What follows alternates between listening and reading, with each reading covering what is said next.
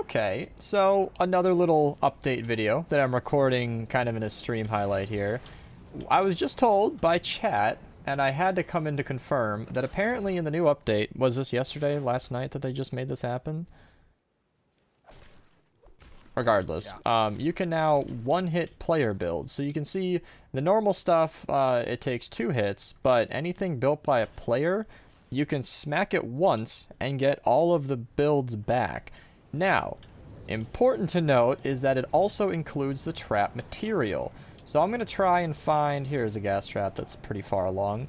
If I track this, you can't see it with my overlay. Here, I'll just make me fly a bit, and then, wow, nope, it's the overlay that perfectly covers it. I'm going to remove it for 2 seconds just for the, actually here, I got an idea.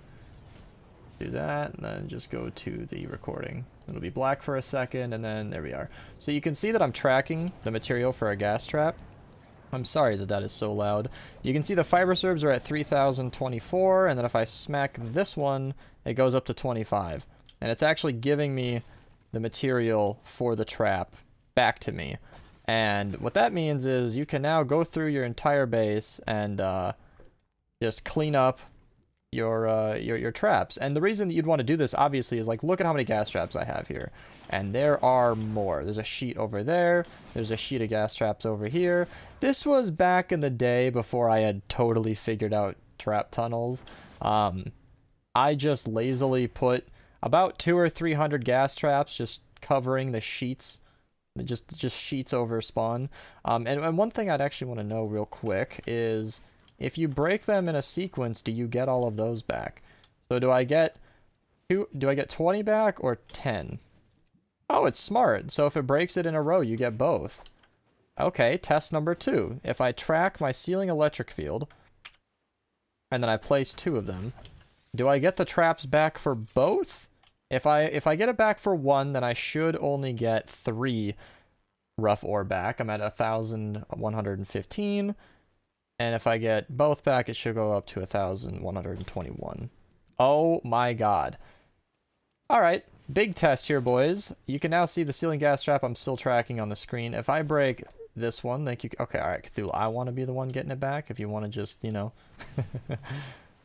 If I want to just break this one, and that one. Oh my god, look at all the gas trap info coming back. This is awesome. So you can just break them in sequence. Just take out the supports and then just like that. Wow. What an awesome update. All right, well, I'm going to continue the stream and go along and collect all my different resources. Thank you, Cthulhu, for sharing your character skin with us for a second. I hope you guys enjoyed this little video. I just wanted to spread the word. If you guys have a storm shield defense that you're no longer needing to do, that's terribly worded. If you've done all 10 of your storm shield defenses and you want to go through and clean up all of your different resources, I'd highly suggest doing that, because I'm going to do the same.